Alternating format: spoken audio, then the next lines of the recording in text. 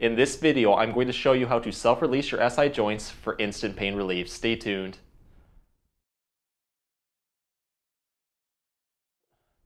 Hey everyone, Dr. Rowe coming to you from SpineCare in St. Joseph, Michigan. In this video, we're going to go over mobility exercises that may end in a satisfying pop, crack, or self-release into the sacroiliac or SI joints.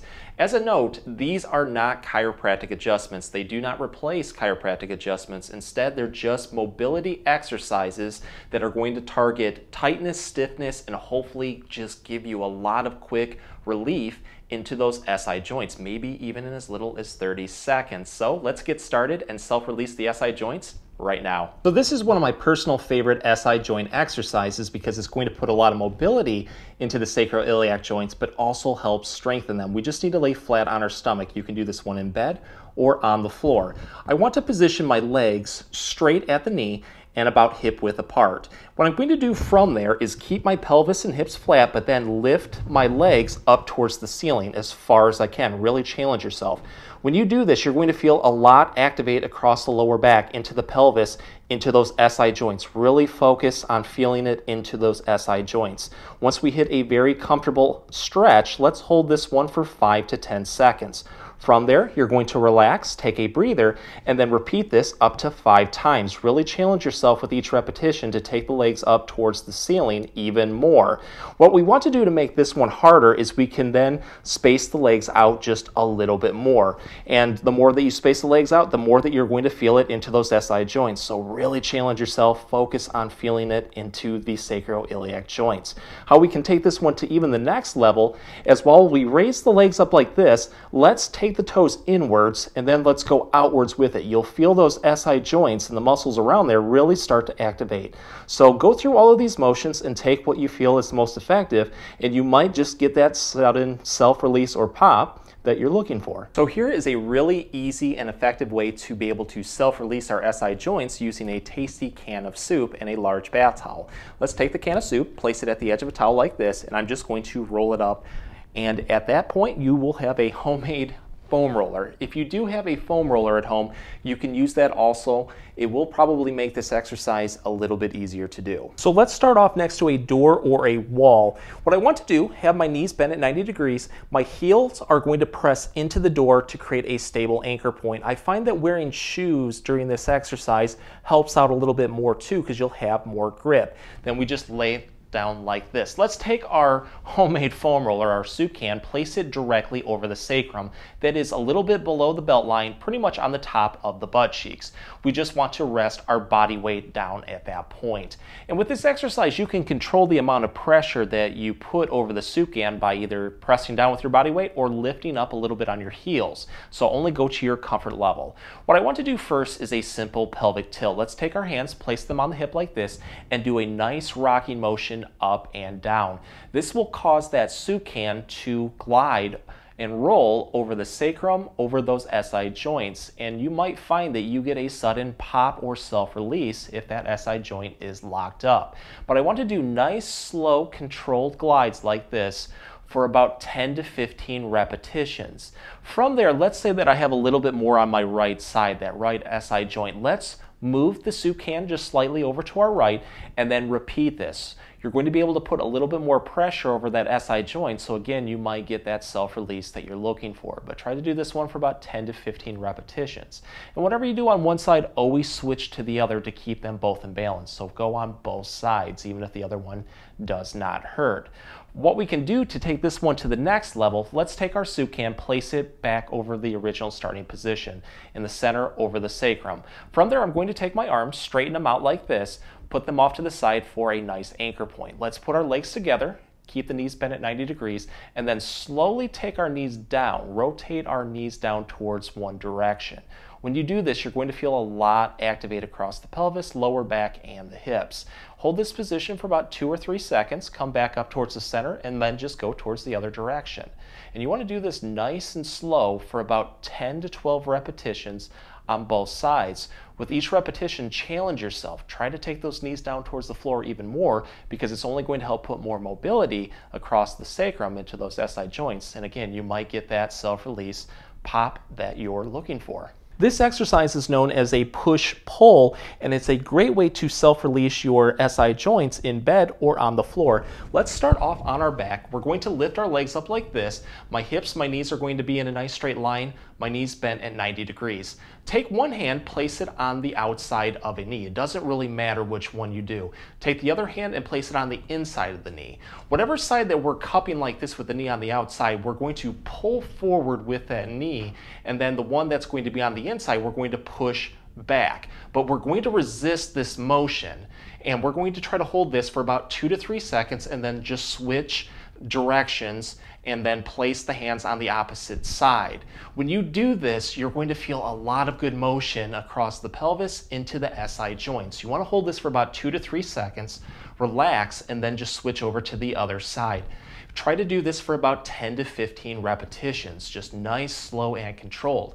And if that SI joint is locked up, you might feel a sudden pop or release. But with this one, it's just a nice slow gliding motion that puts really good mobility into the sacroiliac joints, and I hope you do get that quick release that you're looking for. Here's a great way to be able to self-release our SI joints pretty much anywhere. You can do this one right at work. We just need a chair. Let's start off with very good posture.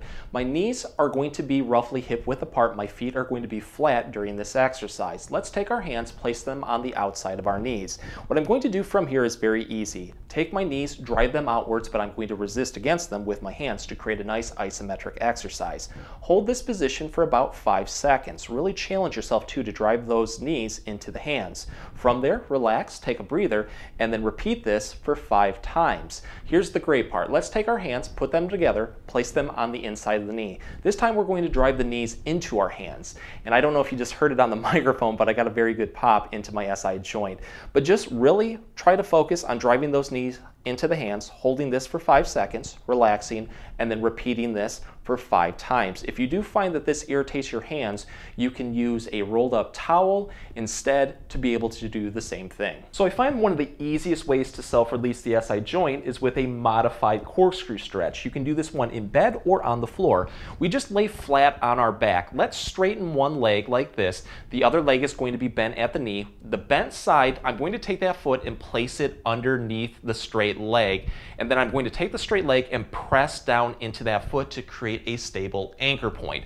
Whatever side that we have the straight leg, what I want to do is then take that side's hand, place it on the outside of the bent knee. I'm then going to do a nice corkscrew stretch, that is taking this knee and rotating it downwards while I keep my upper body flat. Challenge yourself to take the knee down as far as you can. You're going to feel a great stretch into the lower back, across the pelvis, into the hips, into that SI joint. And if that SI joint is locked up, you might feel that immediate pop or crack right away. But either way, let's just go for a comfortable stretch and then hold this for 15 to 20 seconds. You can do this a couple times. With each repetition, just try to take this knee down further because it will help put more mobility into that SI joint and hopefully get it to self-pop or self-release. How we can take this one to the next level is, let's go back into that stretch, but take the other hand and place it over the SI joint, kind of like cupping the butt cheek a little bit. What I'm going to do from there is press into it and then pull down on the knee at the same time to get a little bit more of a passive stretch. Again, only to your comfort level. Do not try to ram it or force it because you can cause irritation. Hold this one for 15 to 20 seconds, relax, and then repeat this up to 5 times. With each repetition, try to press into it a little bit more because again, it will put more mobility into that area, hopefully getting that pop or release that you're looking for. And then when you're done on one side, always switch to the other to keep them both in balance. This is one of my personal favorite exercises because it puts so much good mobility into the pelvic region across those sacroiliac joints. We can do this one at the edge of a bed. Let's lay flat like this. Whatever side that we're focusing on, take the other side and just drape it off the side of the bed. We're going to take the leg that we are focusing on, or I should say the side that we're focusing on, bend the knee at 90 degrees, toes up towards the ceiling. The movement from here is very easy. What I'm going to do is I'm going to internally rotate my foot. That's taking my foot and then rotating it in like this at the ankle. I'm going to take the hand on the opposite side, so in this case it's my left side. I'm going to take my right hand and then I'm going to place it on the inside of that left knee.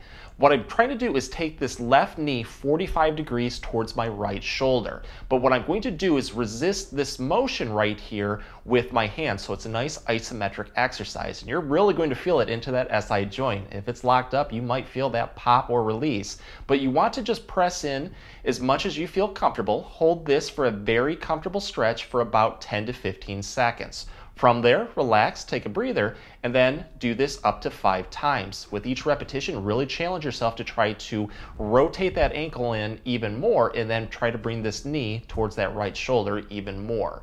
What you want to do from there is the opposite. So we're going to attack it at a different angle. I'm going to then take my ankle, rotate it outwards into external rotation, take the left hand this time, place it on the outside of my left knee. What I'm trying to do is rotate my knee like this towards the floor, but I'm going to resist against it again. You're going to feel the muscles around the pelvis get activated just a little bit differently. And again, if that SI joint is locked up and this helps put a lot of mobility in there, you might get that self-release that you're looking for. Again, up to 5 repetitions with this one, and each time, with each repetition, challenge yourself to try to take the ankle out even further and press into it even more. And when you're done on one side, always switch to the other to keep them both in balance. If you liked the video and got a lot of relief, please show us your support by giving this video a like and maybe subscribing to our channel too. If you have any comments or questions, please leave them below. I'll get back to you as soon as I can. Thank you for watching.